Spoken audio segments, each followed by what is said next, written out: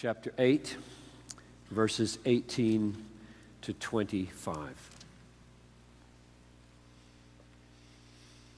For I consider that the sufferings of this present time are not worth comparing to the glory that is to be revealed to us.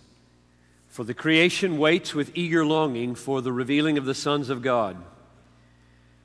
For the creation was subjected to futility, not willingly, but because of him who subjected it, in hope that the creation itself will be set free from its bondage to decay and obtain the freedom of the glory of the children of God. For we know that the whole creation has been groaning together in the pains of childbirth until now, and not only the creation, but we ourselves, who have the first fruits of the Spirit, groan inwardly as we wait eagerly for adoption as sons, the redemption of our bodies. For in this hope we were saved. Now hope that is seen is not hope, for who hopes for what he sees? But if we hope for what we do not see, we wait for it with patience. This is the word of God. You may be seated.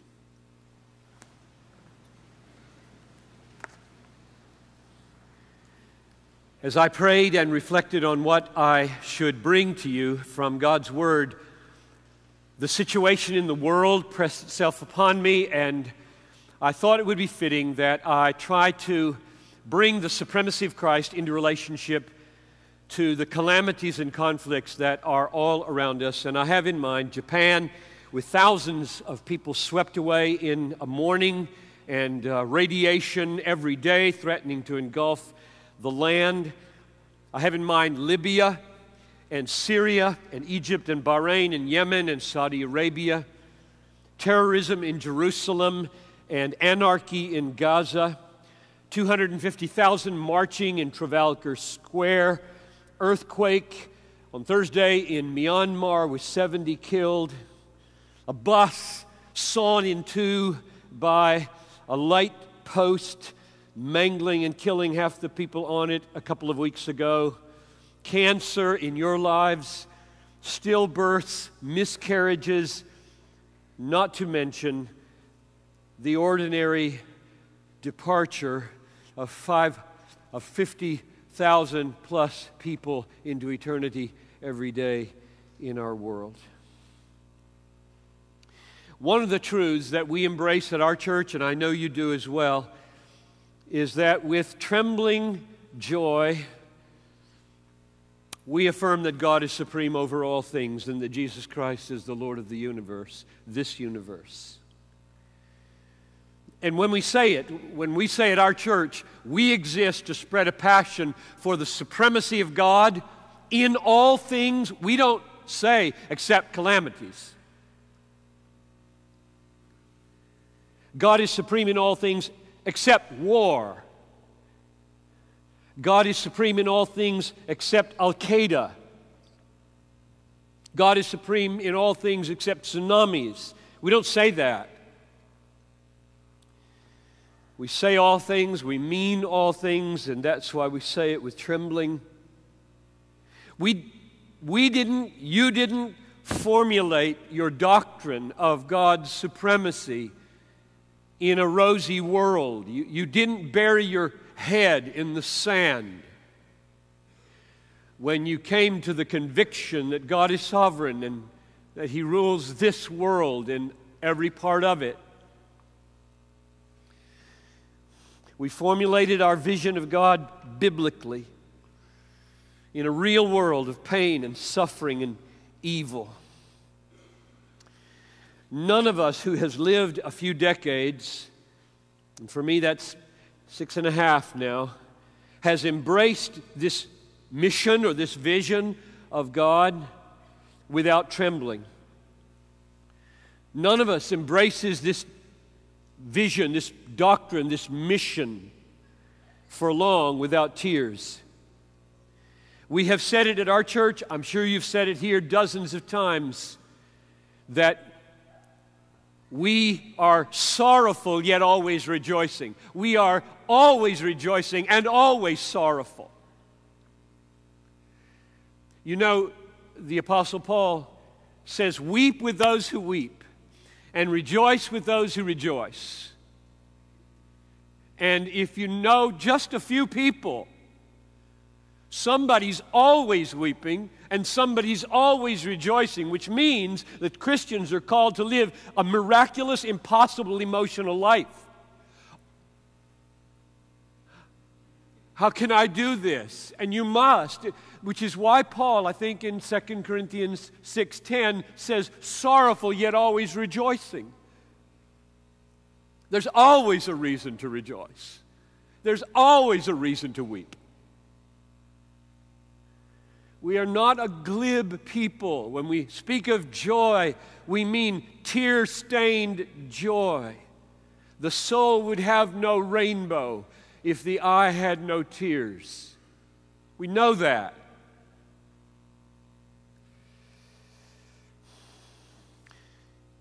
It is perhaps surprising to us that God stands forth sometimes with stunning clarity in the midst of evil. It may seem paradoxical because so many people ask on the news programs to religious people, so now where was God when? It is remarkable how this happens. Let's just take an example and I'll illustrate what I mean. Most people, when they think of horrific historic evil, think of the Holocaust, and Stalin's purge was worse, way worse.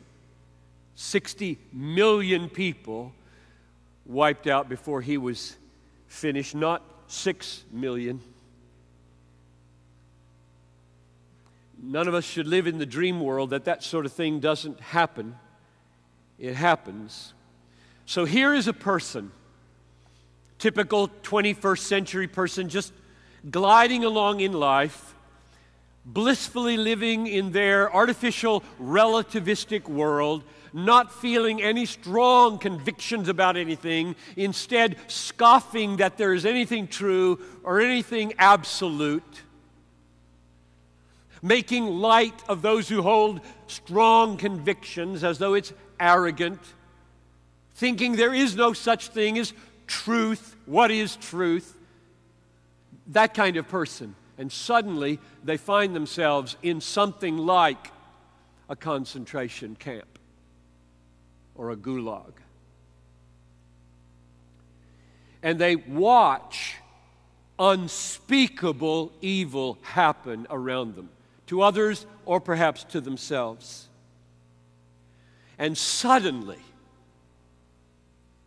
totally unexpectedly, there rises in their hearts ultimate moral outrage. No, no, no, this is wrong.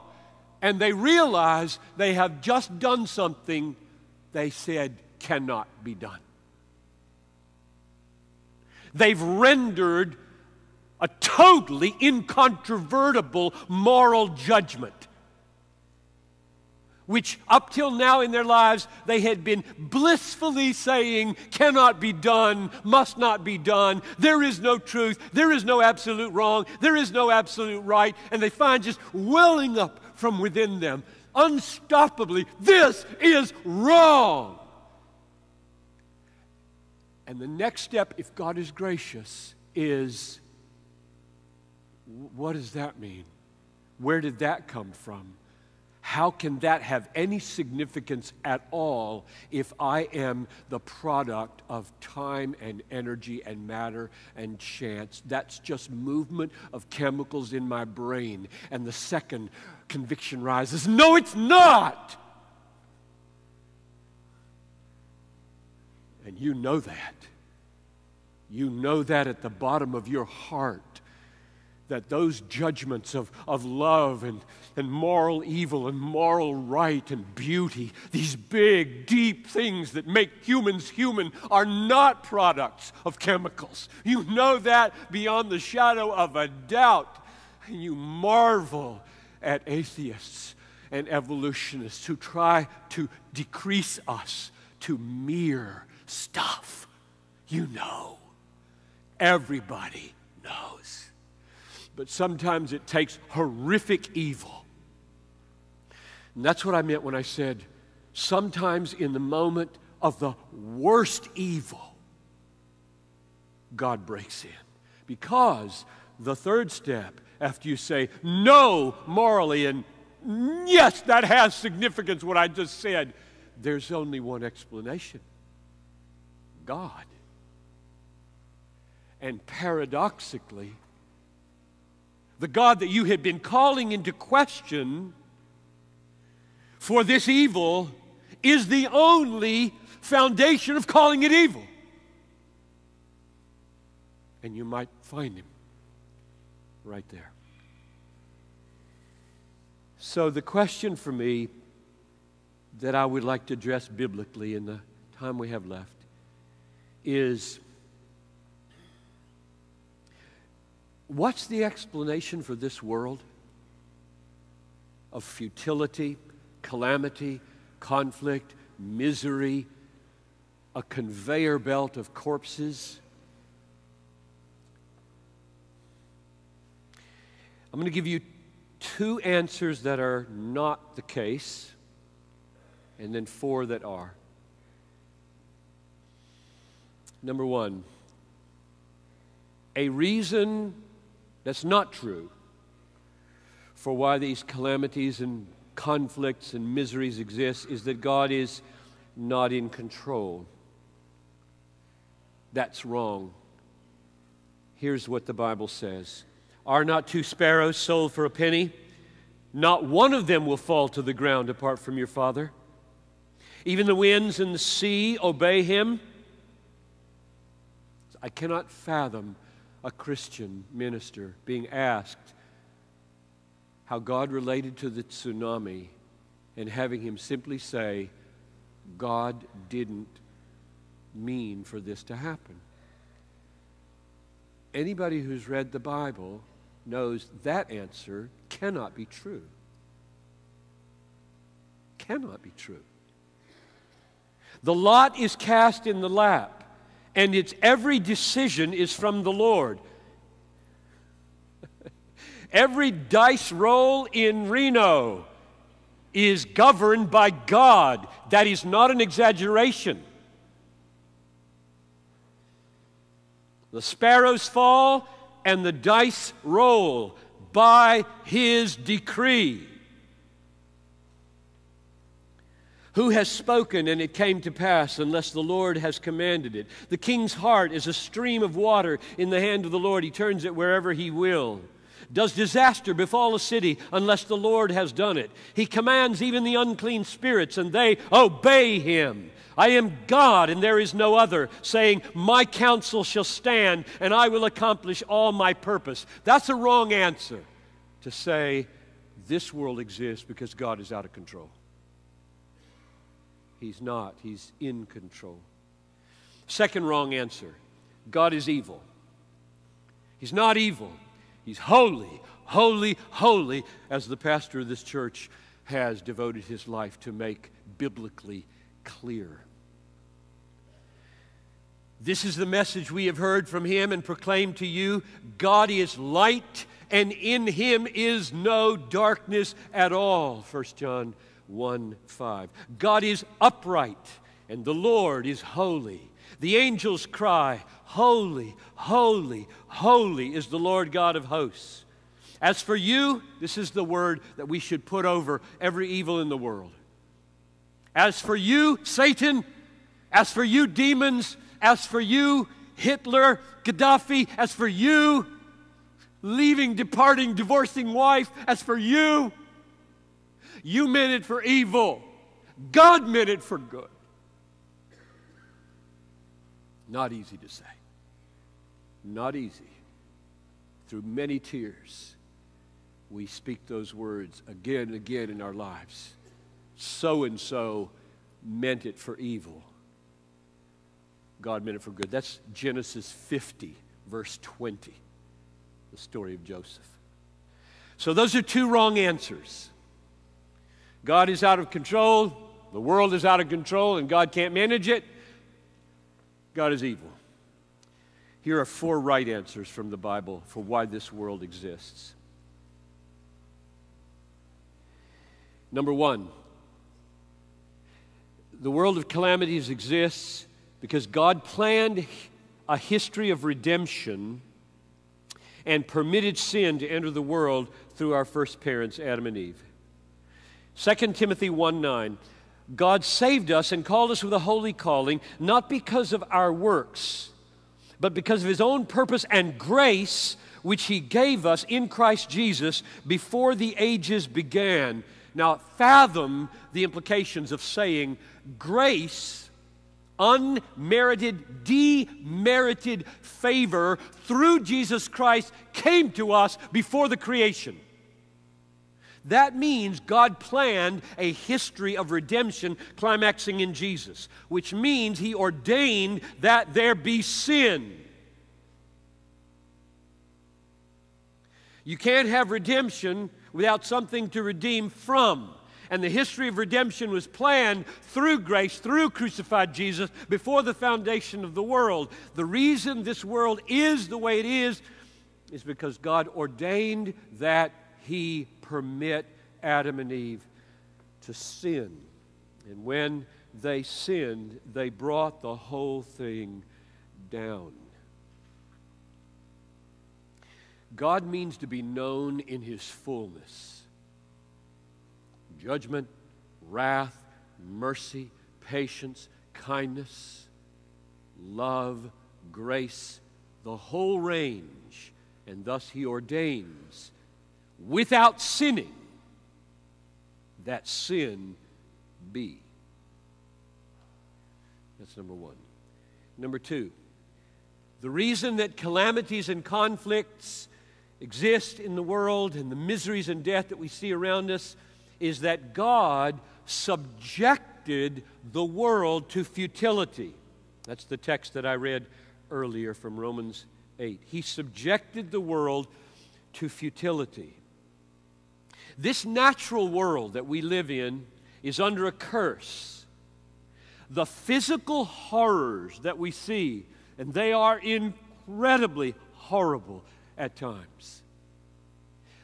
The physical horrors we see, diseases, vivid pictures of deformities, are parables or displays of the horror of sin, a signpost pointing to the horror of moral evil. Let me read the key verses again here. Romans 8:18. The sufferings of this present time are not worth comparing to the glory that will be revealed to us. For the creation waits with eager longing for the revealing of the sons of God. For the creation was subjected to futility, not willingly.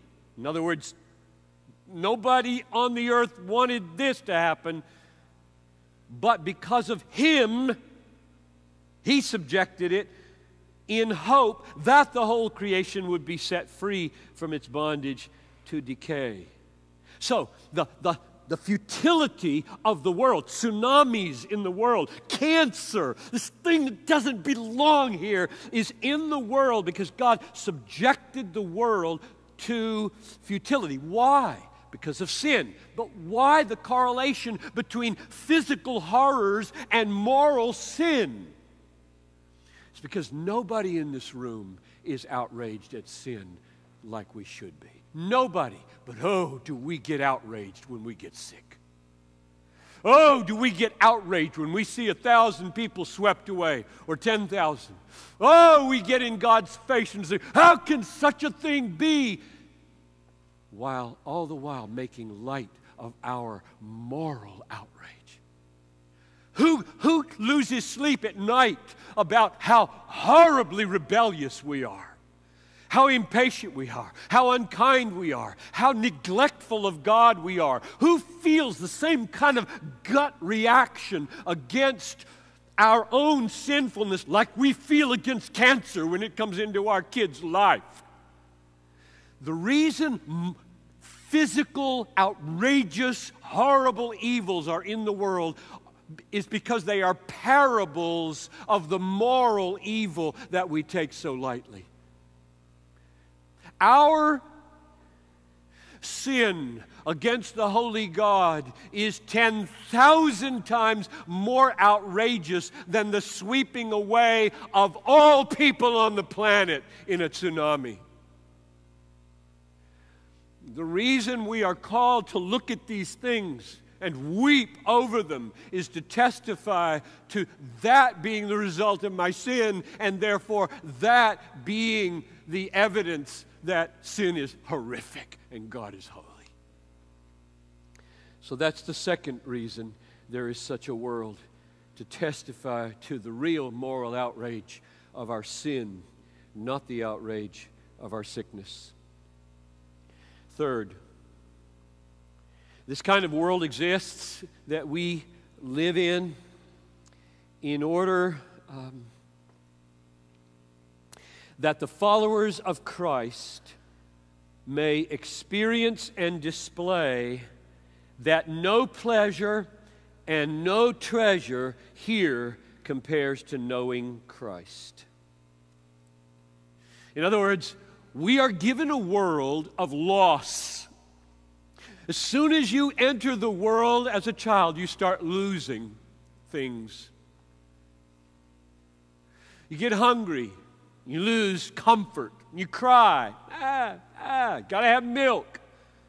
It's just one sequence of frustration after the other, which may or may not get satisfied. Why? And the older you get, the losses start multiplying. I sat with my wife several years ago. We just sat and looked at each other, and we looked around, and it felt like one thing was being lost after the other. This one thing after the other. People are being lost. Eyes are being lost. Health is being lost. Sexual things are being lost. Hair is being lost. Eyesight. That's just loss, loss, loss. And they get harder and harder, and then we lose life. The reason that is the way it is, third reason, is because God means for we Christians to be so satisfied in Jesus that when these losses come, we magnify His worth by not being sad. I count everything as loss for the surpassing value of knowing Christ Jesus my Lord. I just want to make much of Him when I die, because dying is gain. The last loss is all gain. That's what He wants us to show. We have a world like this because it's a glorious opportunity to show that the world is not our treasure. Christ is our treasure. That's number 3. Number 4, the last one.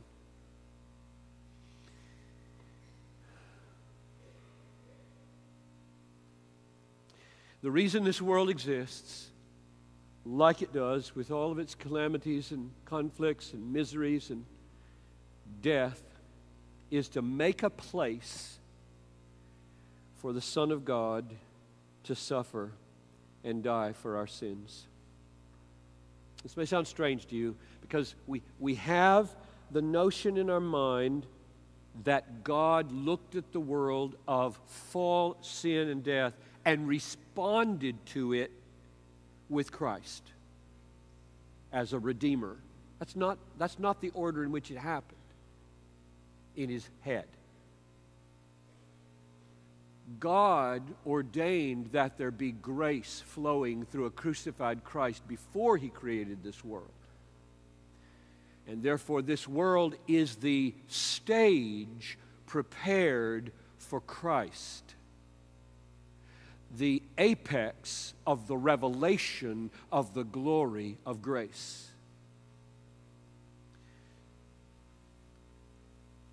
The reason there is terror in the world is that Christ might be terrorized. The reason there is trouble in the world is that Christ could be troubled. The reason there is pain in the world is so that the Son of God incarnate could experience pain. Christ is the ultimate reason for the universe, the way it is.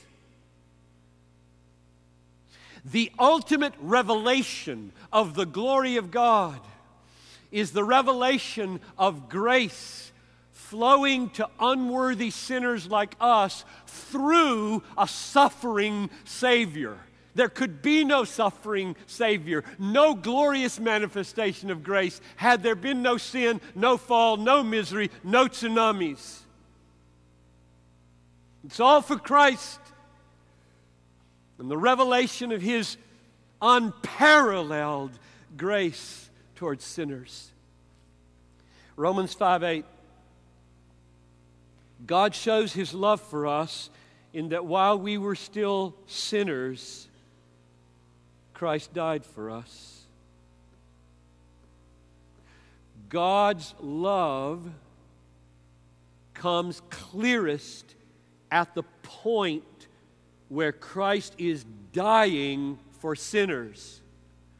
Had there been no sin, had there been no way of dying, the love of God would simply not shine like this. You might have created the universe differently and planned the whole thing differently and find this plan to be reprehensible. If that's the case, you need to be born again. You don't have eyes yet.